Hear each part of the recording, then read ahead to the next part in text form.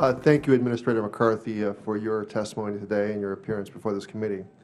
I have to tell you, it's frustrating to me to sit here and listen to my colleagues on the other side of the aisle beating up on the EPA. My colleagues and I have seen firsthand how the EPA, my constituents and I, have seen firsthand how the EPA and the Clean Air Act have improved air quality and advanced public health in my district. Nationally, the stories are just as compelling. A study by the EPA shows that by 2020, the benefits of the Clean Air Act will outweigh the costs by more than 30 to 1. The Clean Air Act has helped improve public health by cutting down cases of asthma, heart disease, and infant mortality, and by 2020, it is expected to prevent 17 million lost work days because people are healthier. I believe the EPA is a driver of innovation, pushing the industry to adopt new standards that protect the environment and improve public health and create jobs in emerging fields. Administrator McCarthy, could you go into more detail about how the EPA rules have actually created jobs in our country and what new sectors have grown because of EPA action? Actually, thank you for asking that. It helps me to put the job code in a little bit more perspective. I think you would see, as we've done a considerable amount of analysis, as we do with every rule, about every significant rule looking at job implications, we have been able to make these considerable pollution reductions at the same time as we have been able to continue to grow the economy here in the U.S.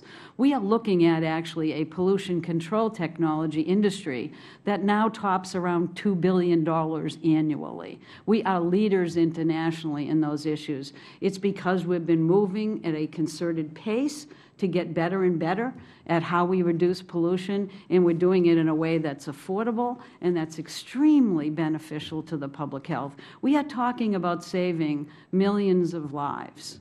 We are talking about really improving the health of our most vulnerable populations, our children and our elderly. And we are talking about growing jobs, not taking them away. And we can provide you with significant more detail, Congressman, but I appreciate your asking the question, because EPA is about public health, but we do it always conscious of how we can reduce economic impacts and actually build the economy at the same time. Madam Administrator, I just want to clarify something. My colleague, Mr. Rohrabacher, cited a CRS report which indicated an inherent conflict of interest found among academic members of its advisory committees.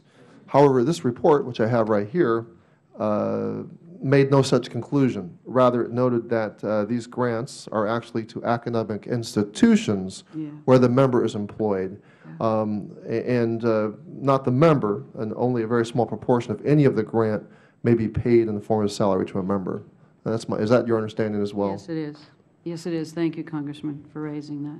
Yes. With the conclusion, Mr. Chairman, with the discussion of the committee's subpoena regarding the Harvard and American Cancer Society studies, I'd like to enter into the record letters that the chairman received on October 30th from Harvard, Brigham Young University, the ACS, and the American Cancer Society, and the Health Effects Institute. These letters highlight the serious legal, ethical, and policy concerns regarding the release of individual health information. Okay.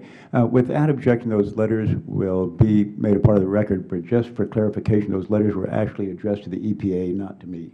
Okay. Thank you, Mr. Chairman. Madam Administrator, if I understand these science advisory committees, the industry is, in your opinion, is industry adequately represented on these committees for a full balance of views? The members on these panels don't represent specific sectors. They do represent expertise and knowledge and experience.